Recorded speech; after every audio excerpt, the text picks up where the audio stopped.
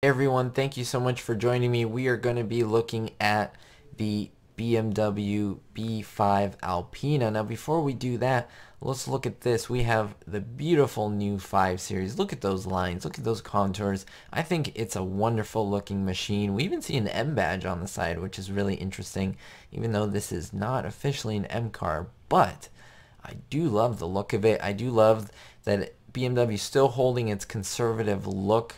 It is continuing with the F series. I think that's the F10. I think it's just a wonderful, wonderful look.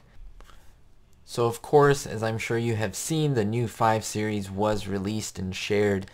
And I want to do the video on the B5 because, I mean, that's the B5 Alpina, come on. And I think this is really, really interesting to see that the prototype was spotted. So we'll take a look at the pictures right at the end. But we all know that the B5 Alpina is not released in the United States, and that is mostly because of the M5. The M5 does really good competition with the B5, and so they really don't want to mix that up. That's why we do have the B7 Alpina, because there's no M7. And so that's a very, very interesting thing that I don't know how many of you know, but I learned that as well. Now, there will also be the M550i xDrive M Performance model that pretty much will replace the 550i, and so that one is very, very similar to the B5, and so they don't want to mix up all of these series so that they can, you know, of course, sell. In terms of power plant, you guys I'm sure want to know what it's going to be with. Well, they're going to stick with the basically trusty 4.4 liter V8 that has basically been a bulletproof engine. About 600 horsepower, 0 to 60 they calculate in about 4.2 seconds with a top speed of 204 miles an hour for a 4-door heavy saloon. Whoa! The top speed really always impresses me, of course, because these cars just get faster and faster.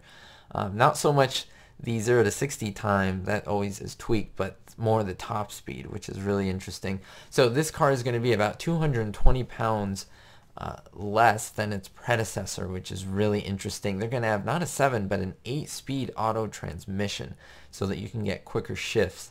That's really, really, really interesting. Of course, the M5 will only be available in the sedan, as it always has.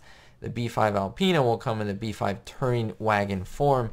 I just want to show you some of the shots, of course, here of the vehicle. This is of the B5, the spy shot. So of course, it takes a lot of the cues from the standard 5 Series, but you can tell from the front here, the front bumper, that is just Telltale Alpina. That's just the look that they were always given. And of course, if we look to the side, we do see them trying to camouflage the look of the car, but if we look to the back, we do see the quad exhaust. So we do know that this is not a regular 5 Series. We do know that this is something special. Now you could say this is an M car and we don't have the side vents here, that this is the M5. However, look at the rear wheels over here, and yes, they are different, but the rear wheels does give a pretty good indication that these are Alpina, and you do see Telltale Alpina signs when you look at this car. Here it is gassing up right before it hits the track, so pretty cool. It is interesting to me that they do use different wheels, but I think of course they're testing it, they're doing all these different things to it, and you do see all of this. So let me know what you think in the comments down below. Are you excited for the B5 Alpina, even though it won't be coming to the US? But think about it, a lot of this stuff will push over into the M550 performance vehicle. Don't forget about that. So this isn't a total waste for everyone there in Europe. Enjoy your B5. However, over here in the States, do know that we won't be getting gypped. We'll be getting something very similar, and so we can be happy with that. Thank you so much. Don't forget to leave a thumbs up and subscribe for more car news and more car reviews. Thank you for your love.